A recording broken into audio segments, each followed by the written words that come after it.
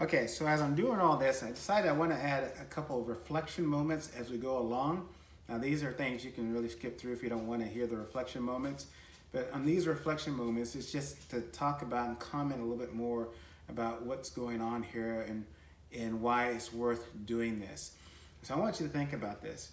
Turmeric by itself, if you look at turmeric, if you just Google benefits of turmeric, health benefits of turmeric, you'll find easily 15 to 20 to 30 things just telling you how healthy and how good turmeric is for you.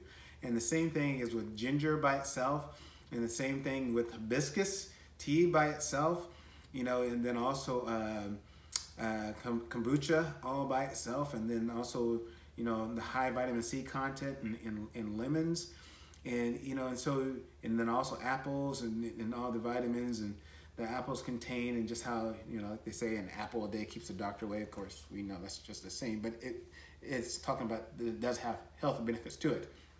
So anyway, so just these things by themselves are healthy, and even green tea by itself is an antioxidant and is healthy for you. And honey by itself also helps, especially if it's homegrown honey. It will contain certain pollens and things that will help you to fight off different, you know, viruses and things that are in your area. And so all these things by themselves are antioxidants and help fight against sickness and viruses and things like that. And so what we're doing, we're creating like a super drink here. These are almost like going to a health store and getting one of those, I don't know, they're called super shots or something, where you just get a little drink of juice or something that's just packed full of different nutrients that can help your body and, you know, and just be beneficial to your health.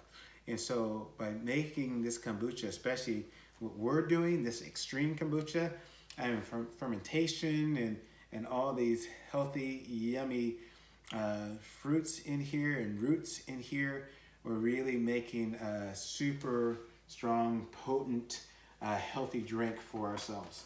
Okay, and not only are we making by the time we do this, this is going to be at least 3 to 4, almost 4 gallons, well, 3.5 gallons of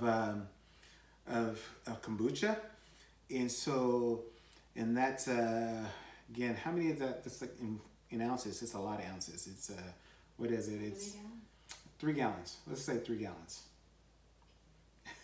I'm putting my wife on the spot here. Yeah, so anyway, she's figuring that out. I'm gonna go back to. I'm gonna show you. So here we got. Oops, just a little oopsie there. Here I'm going to show you the pulp from the juice, from the juicer.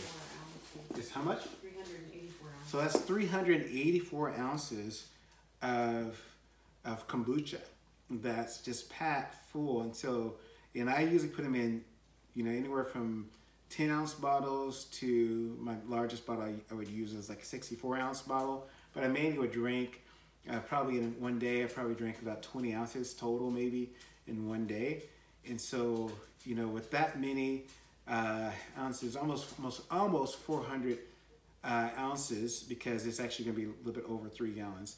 So almost 400 ounces, you know, and drinking like 20 ounces a day, that's 20 days that just from this time we're spending right now and with these ingredients that we are really helping ourselves, you know, in our health benefits. And so you can see all this bulky stuff right here. Now, actually, you know what I'm going to do? I think I'm going to save all of this. And what I'm going to do is I'm going to boil it. And I'm going to try making a crazy, not a ginger beer, but like it's something like a ginger beer from all this pulp. So this has apple in it. It has lemon in it. It has almost a pound of ginger in it. And it has turmeric in it. And so, yeah, I'm going to save it and actually boil it down with some cardamom and some cloves and maybe 1 or 2 peppercorns in there as well, with about 6 quarts of water, so 1.5 gallons of water. And I'm gonna make some, on my next video series, I'm gonna make some ginger, some apple ginger lemon beer from this. I think it's going to be delicious. Okay, so we're going to save this actually. All right, so we're going to continue on with the next stage. So hope you like this reflection.